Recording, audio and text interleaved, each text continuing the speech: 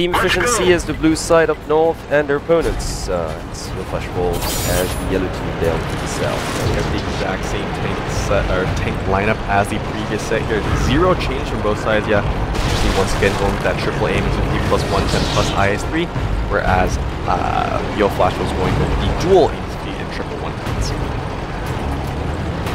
So already seeing efficiency splitting up between the east and west here. This is a very defensive setup. Yeah. Yeah, they're actually committing 1 to the field, and then 2 over here to the west, and then 2 there to the east. So I like the spread out maneuver coming out from efficiency, maybe waiting for Yo Flash Rolls to make the first move. And they are actually moving one of their tanks down the west. So yeah, just for the additional angle, so to speak. They just have to be careful of a potential hill maneuver coming from the Yo Flash Roll side. You know, Yo Flash Rolls who had actually done that just in their previous game.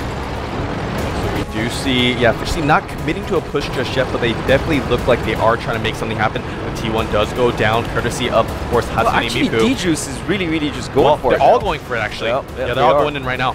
Yeah, you know what? I think they've realized that the Wolves probably went for the... Actually, I would love to get eyes on the Wolves, like right now. I don't know where these tanks are. Yeah, because we only have vision on 2 of these tanks right now. I know. Studia has been spotted towards the hilltop area, so maybe some of those tanks are up there on the hilltop. And I think that's what maybe these efficiency members are going to wait for, is to just find out where exactly those tanks are. They have pushed over here. And actually, we're taking a look now at the Yo Flash Flow side. They're actually right here around the corner. If efficiency come out of this field area, they will get shot. Yeah, that depends on how they come out. They're going. They're just no. I don't agree. Oh, with actually, they're going in single file. This is very risky.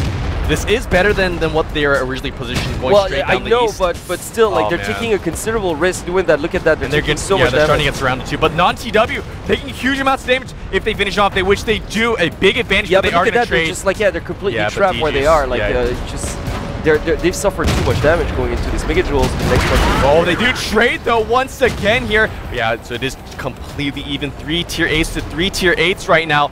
The hit point advantage still, going in favor of the Yo Flash Rolls, at least not by slightly much, here. Not by much. Yeah, look at that. Edison is surrounded.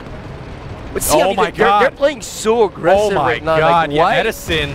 Yeah, Edison I think actually Fisher are going to take this. Yeah, indeed. It's just because everything is reloading. Yeah, no, everything went right for them. A tad lucky, but sometimes you have to force your luck.